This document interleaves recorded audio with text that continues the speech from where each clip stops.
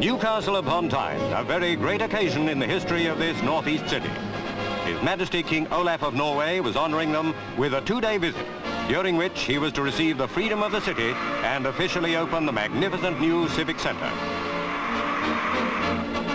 The new Civic Centre is a building of architectural beauty and tasteful decoration.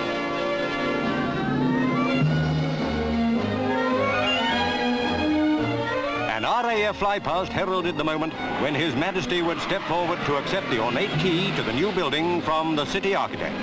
This indeed was a proud moment for the city and its citizens.